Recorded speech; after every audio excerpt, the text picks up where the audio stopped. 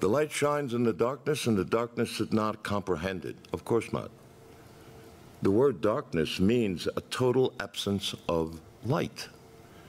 There's no light within the darkness, and so there's nothing that this darkness can understand about light.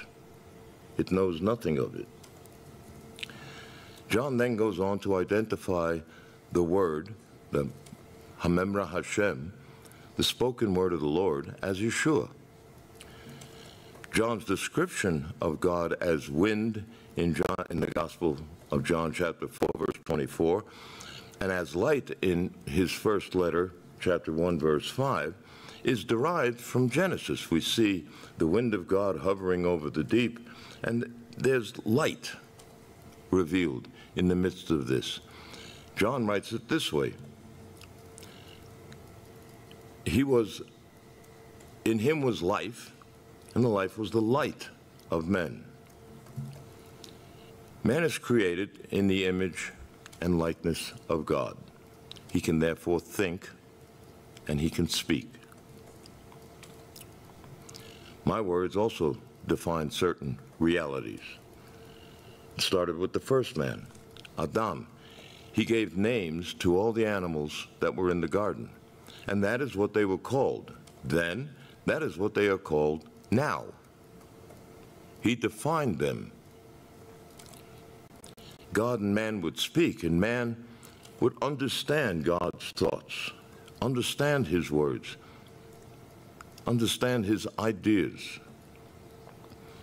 After the fall, man became a little more sophisticated, and he noticed that there were significant differences between himself and other creatures created from Adumah, the red earth. That is where Adam's name is derived from.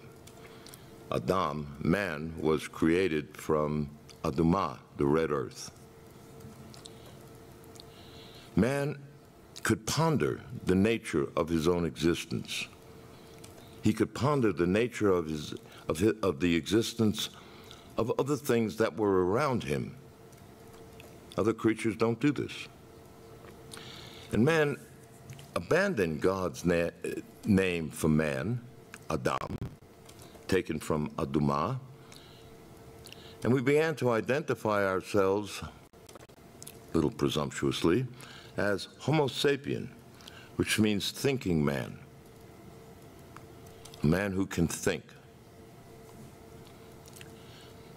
The nature of existence has consumed man's thinking for most of our history.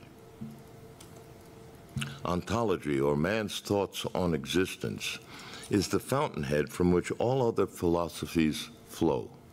They are all based on the idea of defining and isolating and understanding the nature of humans, the existence of human beings.